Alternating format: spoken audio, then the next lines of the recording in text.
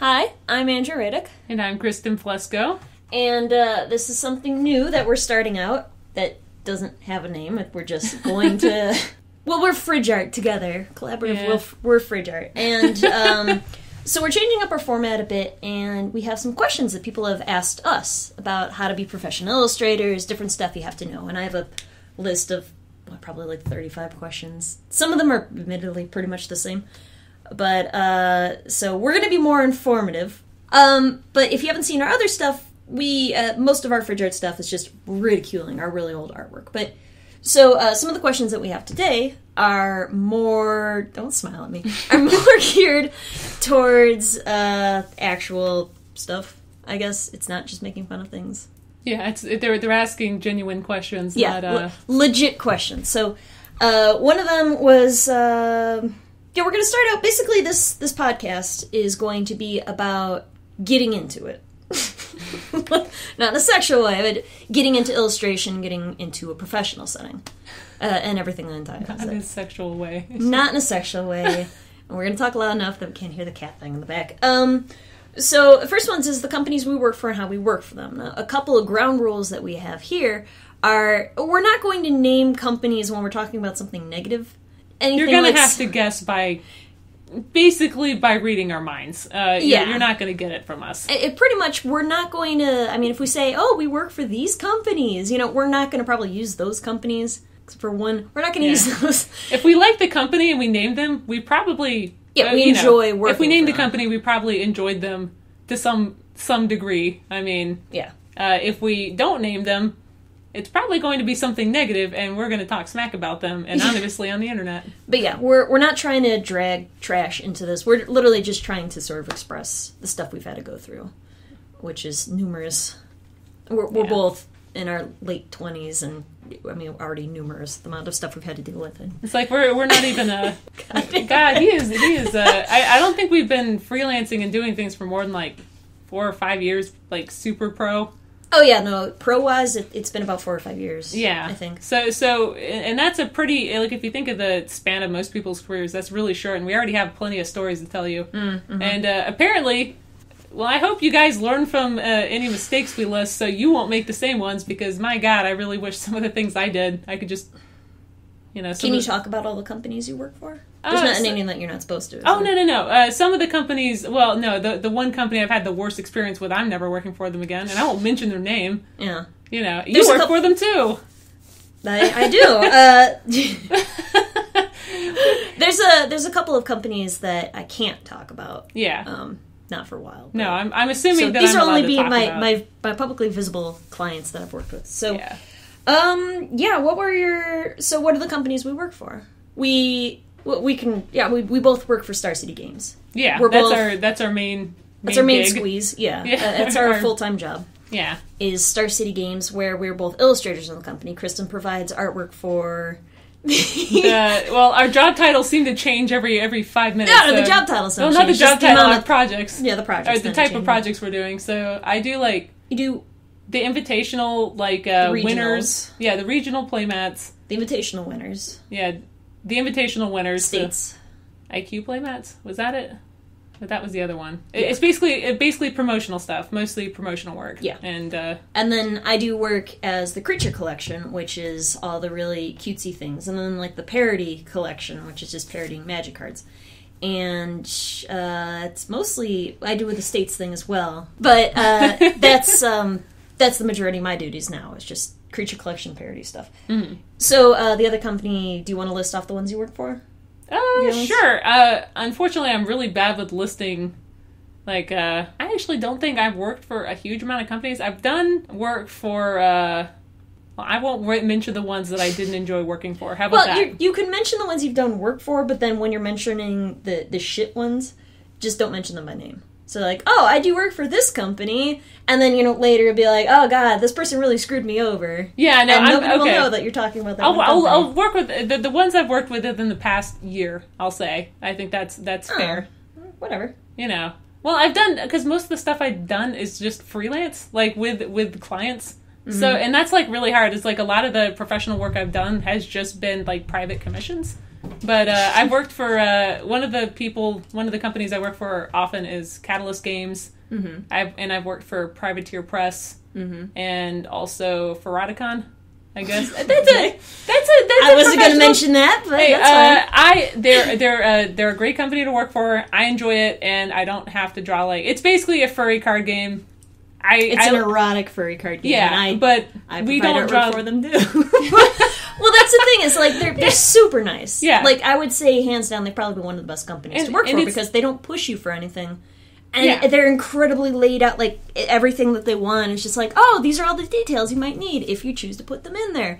And that's amazing. That's fantastic. They're literally the best type of company to work for. Oh yeah, I mean, they're absolutely I enjoyed working for them, and I've worked for them several times, and hopefully will several times in the future. Yeah. So, so that's basically it for me in the past year. I haven't really, I guess I'm so busy doing other things, I don't, having one main job is honestly a lot of work for me. And I've also been trying to, do... You're putting stuff together for your Patreon. Yeah, I'm putting stuff together for my Patreon, and I'm also trying to prevent myself from becoming a... ambitious meltdown, basically. Yeah. I enjoy things. Enjoy doing things like relaxing and going horseback riding, when that one time we did it. And they'll do it again. Yeah, it was a lot of fun. Yeah. The companies I tend to work for are Paizo, and mostly their Pathfinder stuff. I do work for Fantasy Flight Games in their... Is it Talisman? I don't know. You know what's funny? Is I have, they send me games and stuff, the ones I provide artwork for. Mm-hmm. And I want to say it's Talisman. I think it's Talisman. I don't play it, and it just sits in a box. I open the box just to look at it. At least you got stuff. They're awesome. Yeah. What else? I did work for Catalyst.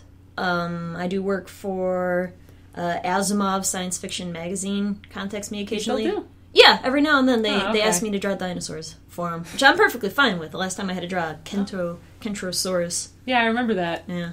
It was interesting. Two Kentrosauruses in love, and it had this weird parallel with the people being in love. It was stupid. Because I remember one of them was about sneezing dinosaurs or something. Yeah, we don't and I was like, yeah. Yeah. I don't want to say I'm a bit of a writing snob, but probably not so much anymore. It was Spellbound. Well, I also do the work for Analog, which is their another thing from Asimov's. But they're other company. It's they're a much smaller company. Dinosaurs are both. It's the same company. And then Spellbound was a company that my friend helped to editor, and I did the cover for that once. Provided some stuff for them. Oh yeah, I think I remember you doing the cover for that. Was that the sea monster? Yeah. Okay. And don't mention it. And what else is there? I think that's pretty much it. Yeah. I think most of the work we've done has been private commissions, probably. For Radicon. Yeah, for the most part, you mentioned that you did it. Yeah. So. For the most part, it's been private commissions. Most of the early stuff that I did, that I subsisted on, was just private commissions, and we're both members of For Affinity. Yep. Because don't judge us. Okay. Well, okay. It's very easy to judge us, but the thing is that type of community, it tends to have a lot of people that are fairly well employed. It's not like DeviantArt. It's not children that are mostly on there. All right. It's true. DeviantArt is a fucking wasteland. Yeah, for Affinity, they're actual adults who really appreciate art, and they like. And they always need more artwork. So there's this community that it's like an art economy that is fantastic, and self-driven, and that's an impossible thing to find. Yeah, you're not going to find that on DeviantArt. You can draw only so many Sonic OCs before you can't. Yeah, God, Homestucks before you can't feed yourself on Llama bow ties. Although maybe we're wrong, because Sakimi-chan's Patreon is literally $28,000 every 2 weeks. I think it's... So what was the first major illustration job you got then? I think, actually, my first big one was one of the ones that was the worst experience of my life. So I won't talk about that one in this one, because it was That was your first major one? Yeah, I think so. Oh, no, you know what, actually... Oh, I'm sorry. Actually, my first major... No. Oh, yeah, actually... so basically, that was one of the first ones anyway, but, so my first one... So how did you find your Star City Games job, then? The first one I did was, I was working... As a waitress in a cocktail bar. No, I was working at Anthrocon, and I met an employee of Star City Games, Holly. That's where I met Holly for the first time. And she actually...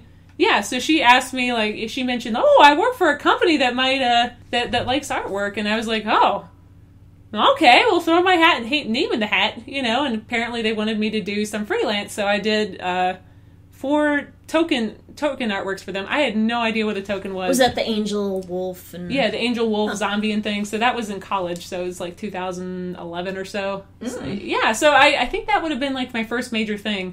And I was really excited. Your first thing being employed by a company? Yeah. To do something like your first freelance gig? Yeah, I think so. I think that was my first freelance gig. And that one was fun because I actually met a contact at Fur Affinity. Not a Fur Affinity, but at an Anthrocon. Yeah.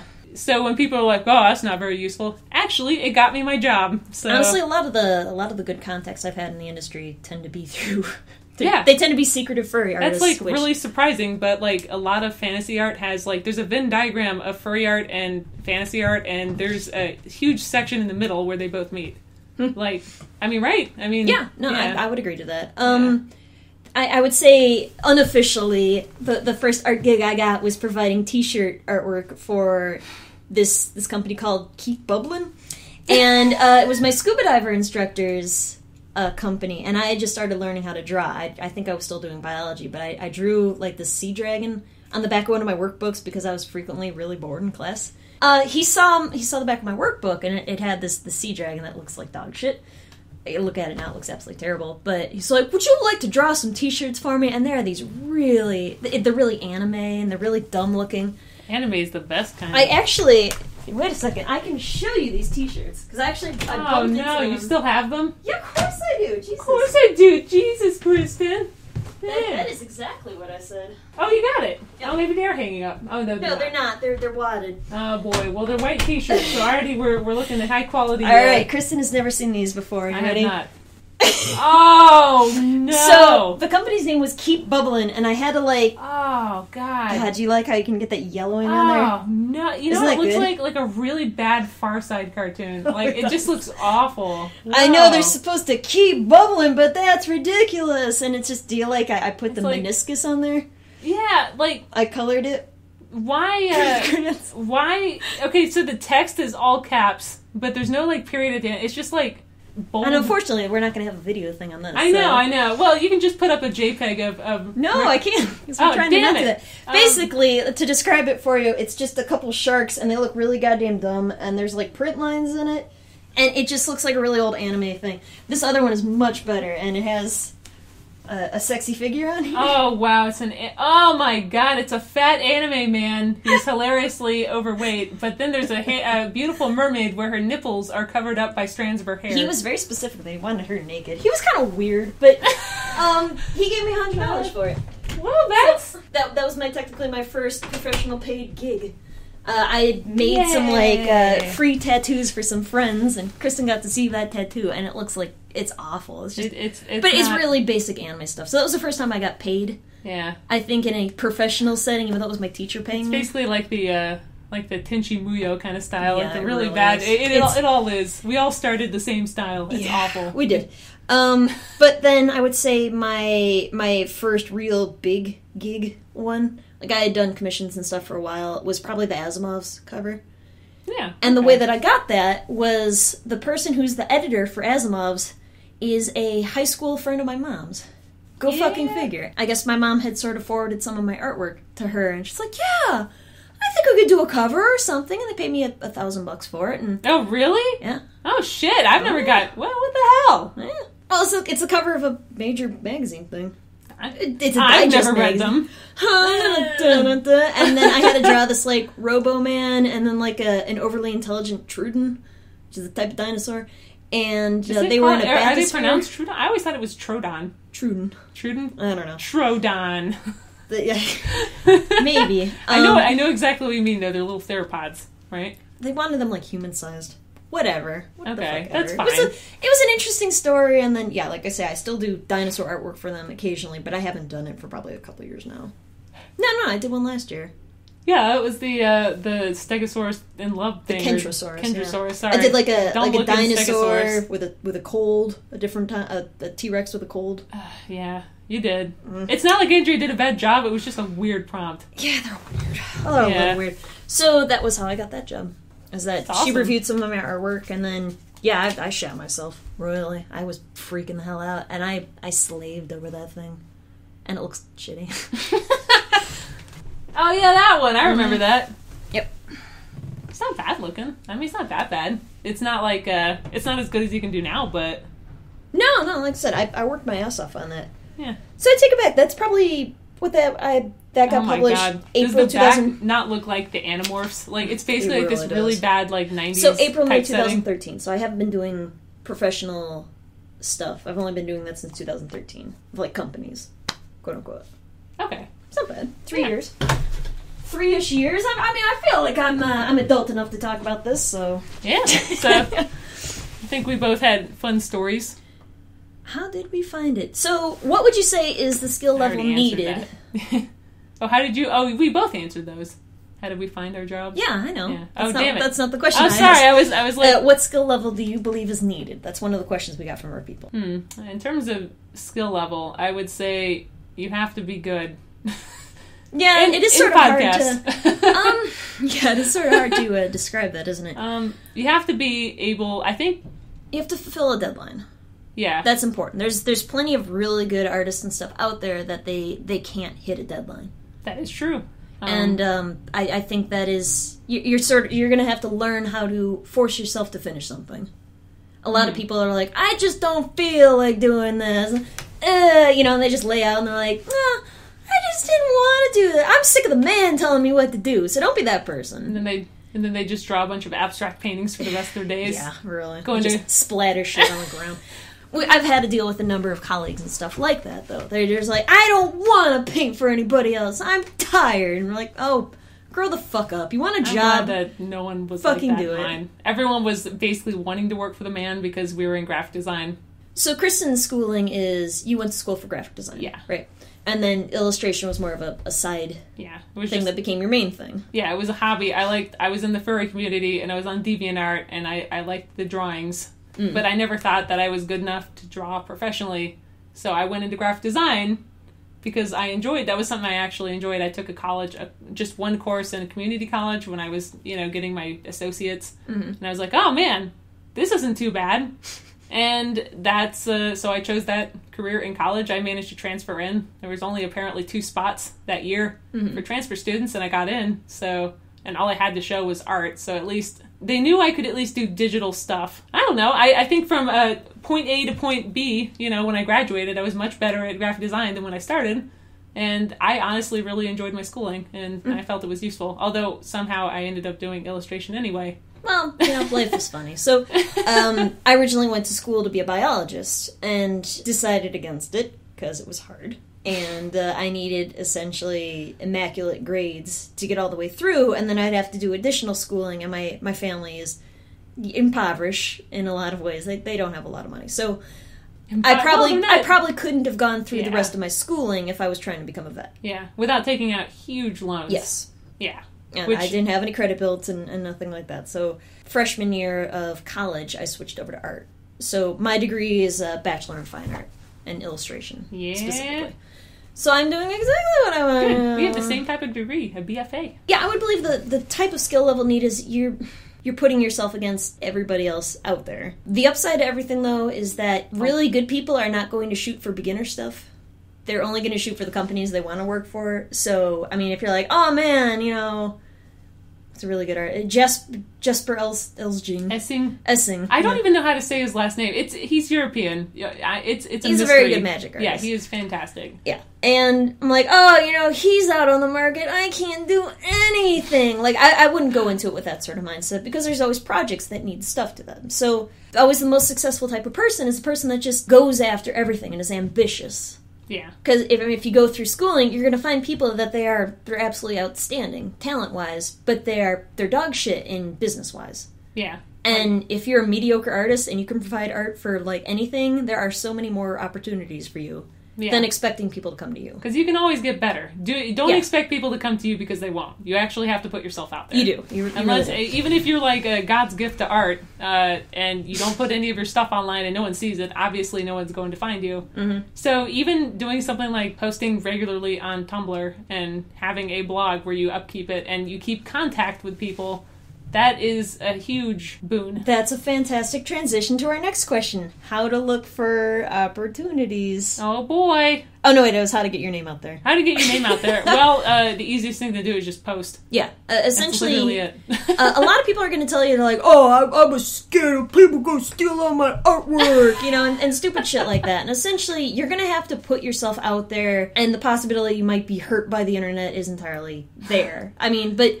for the most part, and especially beginning people, nobody gives 2.5 shits about your artwork, and nobody's going to come by and like, hello, my name is Coca-Cola. Let me just steal all your artwork. No companies really if you're like that. worried about people stealing your artwork, then you're probably not good enough to That's actually, there you go, that's the threshold. When you just care about producing and you don't give a shit about like one person that might repost it somewhere else and you have too much things to do, that's when you're probably good enough to start looking for work. I would agree with that. I think that's a good threshold. Yeah, and look into your heart too. We know if you're lying. Yeah. So That's the threshold. If you're okay with putting your artwork out there and then getting a negative word about it, that's also a great skill level to be at. If you can take a critique. Yes, absolutely. Even if it's not like a positive critique, saying like, why does the face look stupid, or something like, you have to be able to handle people like that, and you have to have a thick skin. And if you don't, and you don't survive that, you can be hurt by something, but like, why would they post something like that? Like, you don't have to be like, I don't care about nothing, fold your arms, ignore all critiques. Yeah, but if someone like, I did have this happen once on like, and of course I was a member of Elfwood, which I think is still around. I know, don't judge me. Yeah. But the reason why I do no longer have an Elfwood account is because I got internet threats saying to kill myself. That's a little above and beyond. Boop. So, like, most people will, when they're giving critiques, won't say, like, just go fucking kill yourself or something. Like, they're gonna say, like, the hands look weird. You have to learn how to parse through things. Yeah. And honestly, just getting critiques where, like, everything is great, don't change a goddamn thing. That's also... They're lying. That is... well, that person may just not understand. Anything. Be suspicious of people who are overly praising you, because I just don't listen to them. Yeah, no, they're not the best thing someone can do is just point out something you need to improve on.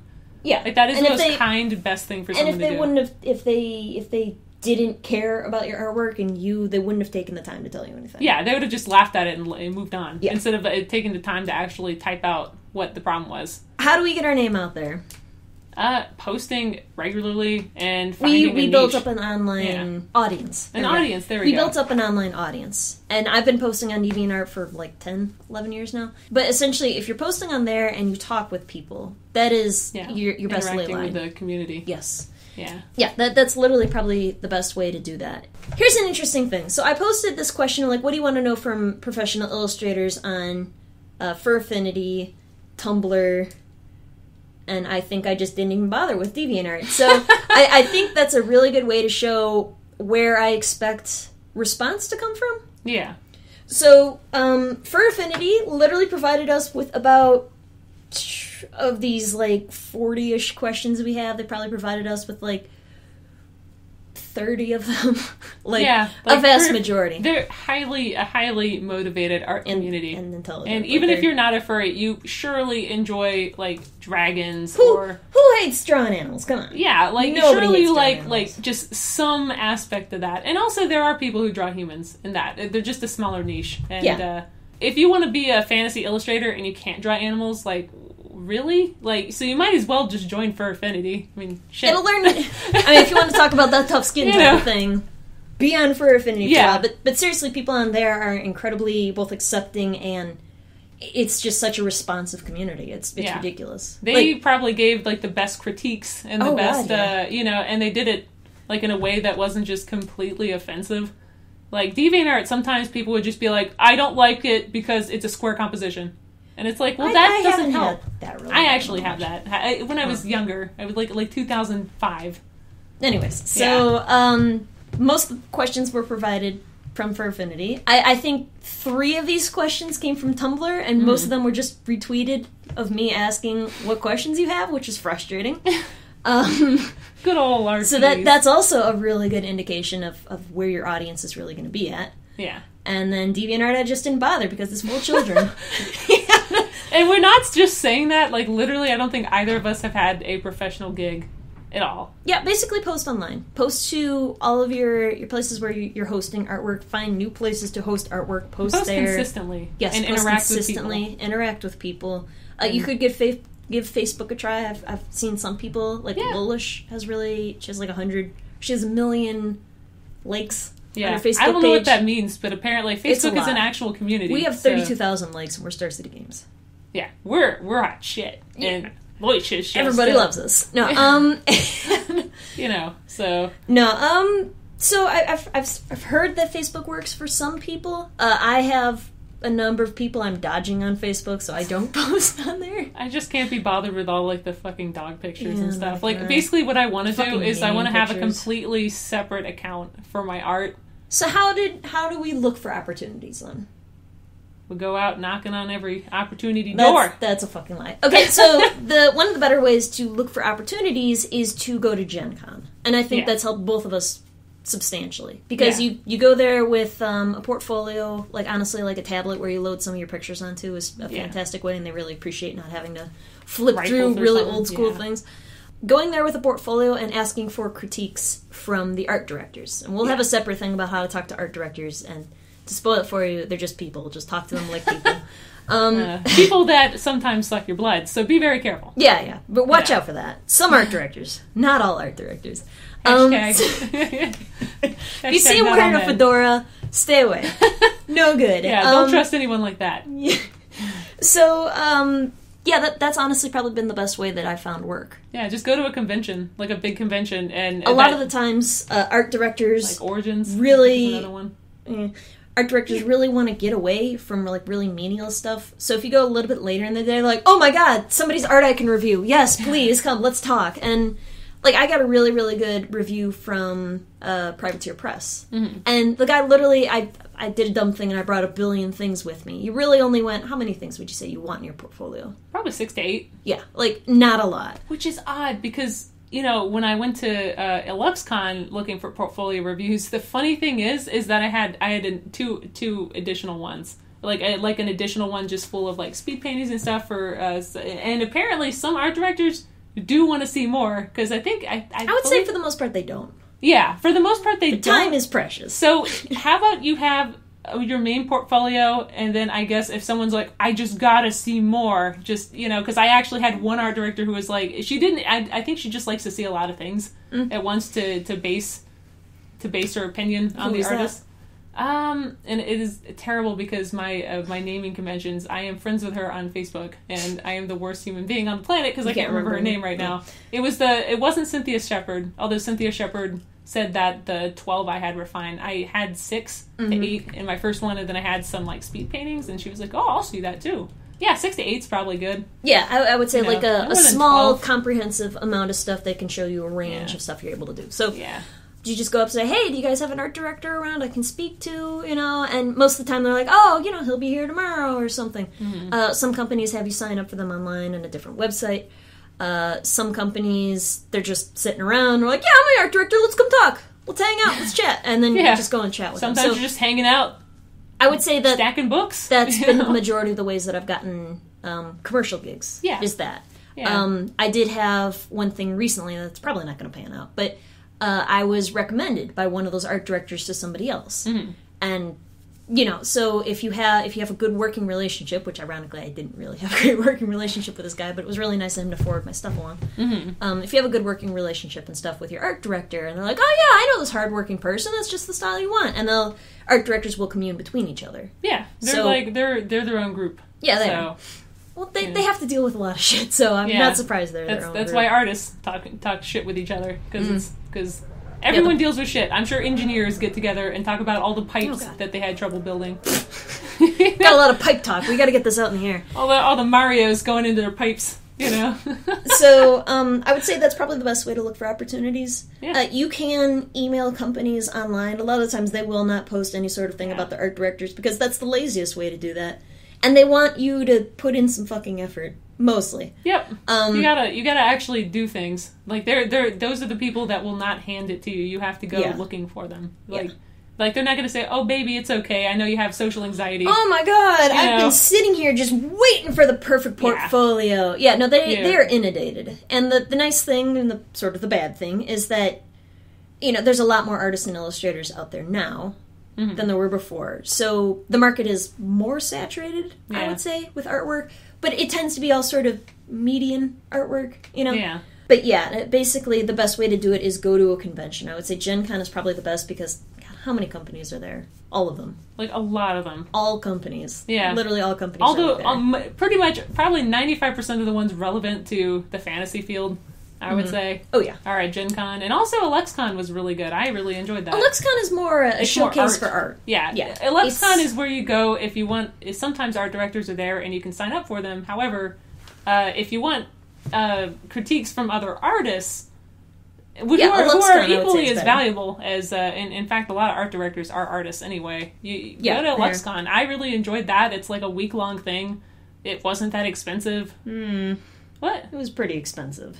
Well, compared to, like, Gen Con's, the hotel stay and stuff, it was a lot cheaper. Well... Yeah, I'm talking about, like, the hotel stay. It was, like, I think I ended up spending, like, $150 or $200 in the hotel for, like, 5 or 6 days. Like, I split it between three other people, but that was... I thought it was great. And then the badge itself, although it was expensive, it was for a week. So it depends. You have to basically work it in. Like, I found it affordable. And and it was quicker I would say if you're looking on this as a business sense, go to Gen Con. Yeah, you can write it off as a business expense, actually, you can. in taxes. Go to Gen Con. Go to Gen Con. Get critiques by art directors. If they like your artwork, they're going to give you their card. You can try and force yourself to give them your card, but they're not going to fucking deal. They're not going to care about it. You can ask them if would you like a card?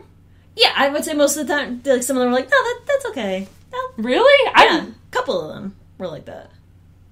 Gotta have a leave behind. They can't. For the most part, they. I tried doing that with Watsies when I got it there. Would you like my card?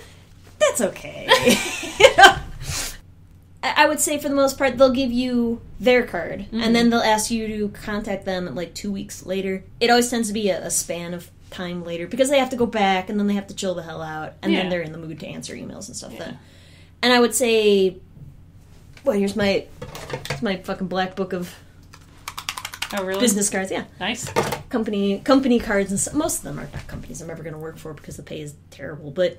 Yeah, you'll have to look at that, too. Yeah. That's a story for another day, though. Yeah, that is a story for a different day.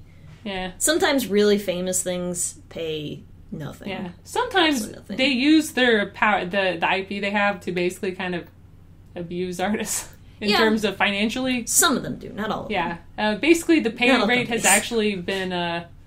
I think the pay rate has basically never risen since the 90s, and obviously with inflation and stuff, and with it was it's substantially basically it pays substantially less now to be an artist than it did in the 80s and 90s. Yeah, when it was actually like really lucrative. So right now it's just like average. Really, it's not. It's like it's a job. Don't you can doom do. and gloom it. I mean, it's There are still companies you have that to hustle. Yes, you're gonna have to hustle yourself. Yeah, that's basically the more. It's not if you're be easy. If you're soft spoken and you're intimidated by the thought of having to talk to somebody that you're unaware or unsure of, or like a manager, and you just expect stuff to happen to you, it's not going to work for you. As an artist. I mean, if they're all timid and soft spoken, maybe you need to get like a agent or manager or something. Like really, I mean, that's some artists a secondary do, thing. but. It some might people, be. It's their wives. If you have well, seriously though. One person, it's his mom. Dude, I mean, whatever works. If it's easier to contact, if your mom is like a iron-hearted, steel bear, then you want her to fight the power and get you gigs. Yeah. I think that's actually a fantastic idea. Is like if you have a spouse who's actually like a giant of a human being. That isn't, but for the most part, you're going to have to be the hustler. Or you could just do it yourself. I would say that's probably the best way to look for opportunities, though. Yeah. Go to a big convention. Conventions. Gen Con is a fantastic convention. There might be ones closer to you that host... I don't know them because I'm not from that area. Gen Con is close to us here. And by close, I mean it's like a 7 or 8 hour San Diego drive. Comic-Con probably has some Probably San Diego related... Comic-Con. Some related stuff. Probably Anything not video games and fantasy artwork. If you're into comic books, go to a comic book convention. Yeah, definitely. I mean, if you're like, I'm not looking to do fantasy illustrations, I just want to do comic book illustrations, then going to... And maybe Gen Con is not for you. Not worth it, but I'm just talking about... That's where I got the majority of my stuff from, except for that one thing through my mom, which is weird. Sometimes you might know people, and it's not a bad thing to use... What is it called? Connections. Connections, there we go. It's not a bad thing to use connections. But know that you don't need to have connections. No, you make them yourself. Yeah. You basically hustle. Yeah, you hustle. Trust me, if you don't have connections, either you'll make them or you won't. So hopefully it was entertaining. Yeah, hopefully you guys learned something. If you have any questions, we have a number of questions here, but if there's a new question that pops up, feel free to leave it in the comments. We look at all the comments and stuff. If you have a similar story, or if you have a story of how you got started and stuff, leave that in the comments as well. Yeah, I always love to read. It's always fun to see how, good. The origin stories of our heroes. Yeah, I want to thank you guys for listening. Yep. I've been Andrew Radick. I've been Kristen Flesko. All right, and take care.